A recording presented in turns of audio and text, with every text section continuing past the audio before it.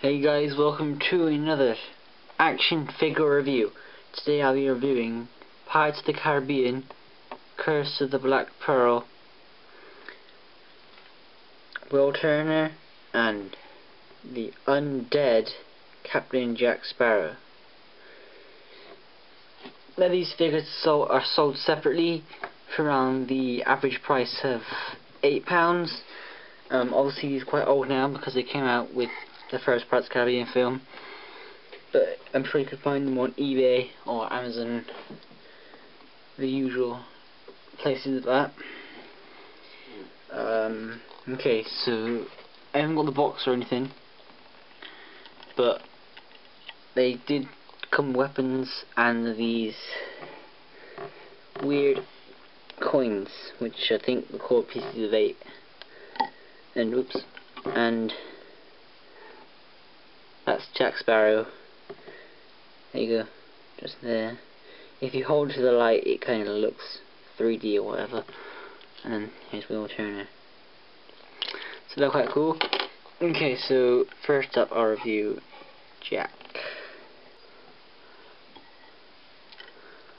Okay, so now in terms of detail, actually quite amazing. This is a Hasbro, so it's especially good. Comes with a sword, which can fit in both hands, and that's what it came with. Also, the hat here, removable. Nothing to say about that, just a hat.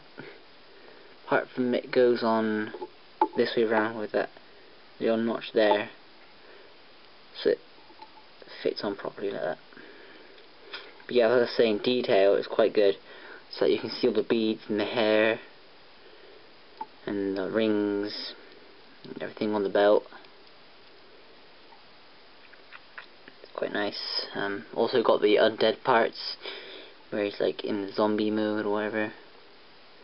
His face, the hand, a bit of the chest here, and his knee. It's got a kneecap, knee bone showing. The articulation on these figures is terrible, I'm not gonna lie.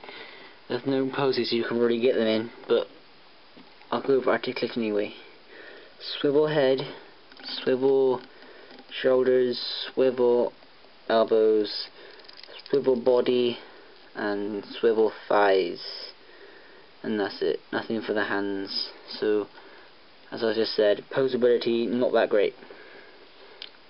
Okay, now on to Will Turner. Also very well detailed.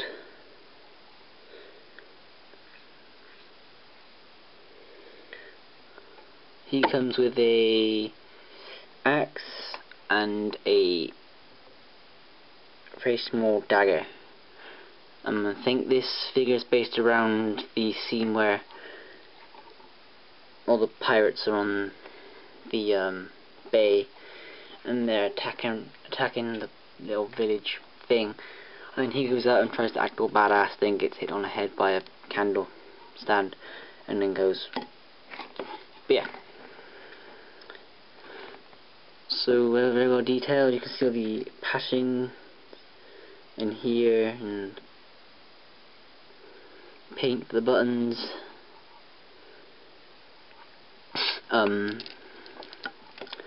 The shoulder rest thingy doesn't actually hold a weapon, which isn't that great.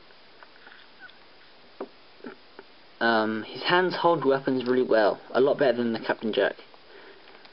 Okay, so articulation, swivel shoulders, swivel elbows, swivel head, swivel body, I think. Wait. Nope. Swivel thighs and swivel knees. So slightly kind of better articulation.